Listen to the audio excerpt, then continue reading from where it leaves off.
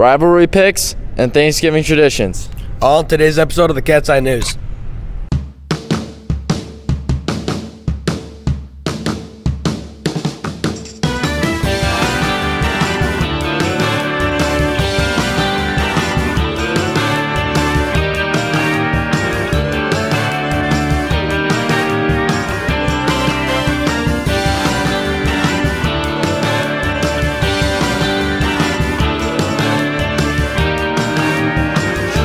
I'm Mr. Letard, and you're watching the Cat's Eye News.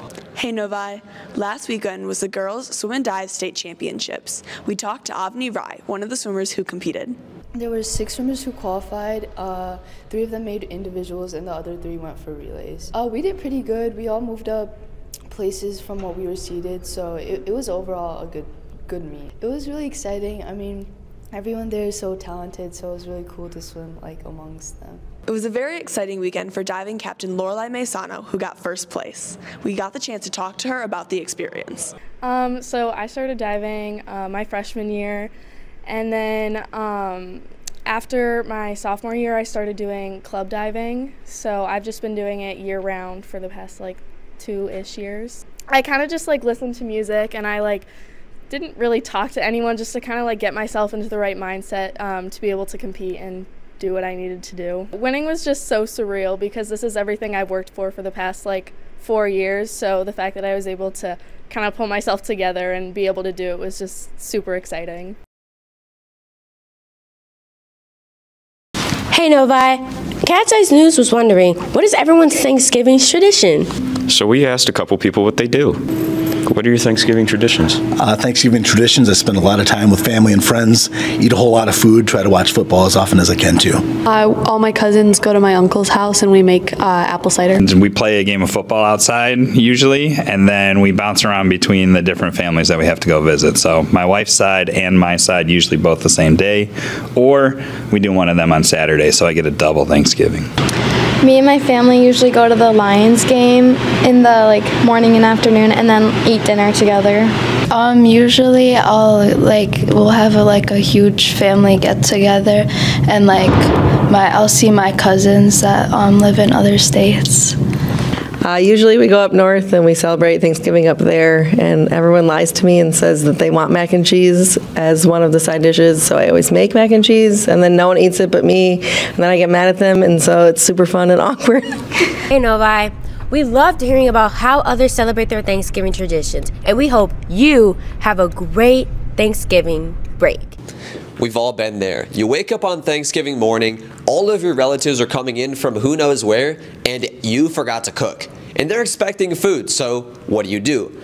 Well, we've come in clutch with 3 options for you if you forget to cook on Thanksgiving Day and still want Thanksgiving dinner. Option 1 is your local Meijer at Grand River. Although Meijer is known to buy everyday groceries, you can still buy your everyday Thanksgiving dinner here if you're in a pinch. Although Meijer doesn't have turkey, they have rotisserie chicken along with macaroni and cheese. You can get the entire meal under $5, so if you're in a low budget, this is perfect for you.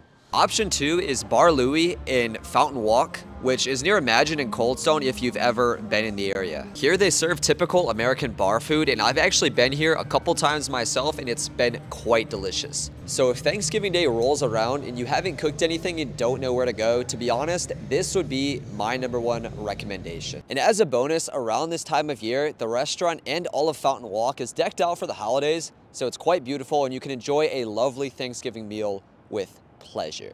And if neither of those options work for you, you can always just pop in on your neighbors and ask to join their Thanksgiving dinners, because after all, what's there to be thankful for more than good neighbors? Sup, neighbor? Hey neighbor, I was wondering if I could join you for your Thanksgiving dinner. No.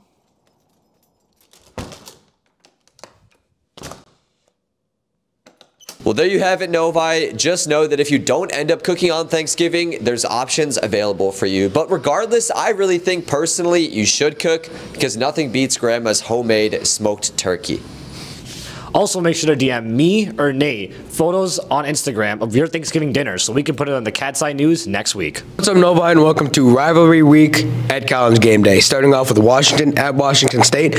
Washington is likely going to be number 5 in the college football playoff rankings. They're going to the Pac-12 championship, and I think this is going to be the next step. Give me the Huskies. I agree with Jacob. I think Washington will end up sneaking into the playoff at that number 4 spot. Yeah, give me them by 1 million. Give me Washington in this one. UW's going to keep rolling. Next game we have is Oregon versus Oregon State in the Civil War. Oregon's a really good team. I think, honestly, another playoff toss-up team, so give me the Ducks by 1 million. Bo Nix threw for like 6 touchdowns in 2 minutes last week. He's going to do that again this week. Give me the Ducks. The Civil War is a sick name for a rivalry game, and Bo Nix is my winner for the Heisman Trophy. Give me Oregon. Next game we have is Ohio State at Michigan in the game of the year. It's going to be a toss-up game, as it is every year, minus last year. But I think Ohio State comes away with the win and gets a spot in the college football playoff. Michigan is going to win the game for the 3rd year in a row. They're going to be the number 2 seed in the playoffs. Give me Michigan. The big house is going to be bumping. Give me Michigan by a lot. I think they're going to run right through them. That will conclude our Rivalry Week episode on College Game Day. Make sure to tune in next week for Conference Championship Week. See you later, Nova. Do you have a story that you want featured on the Cat's Eye News? Email us at nhscatseyenews@gmail.com. Just send us details, pictures, and videos, and we'll do the rest. Hey there, Wildcats. Thanks for watching today's episode. Have a happy Thanksgiving. We'll be seeing you next week. But meanwhile, stay tuned, Wildcats.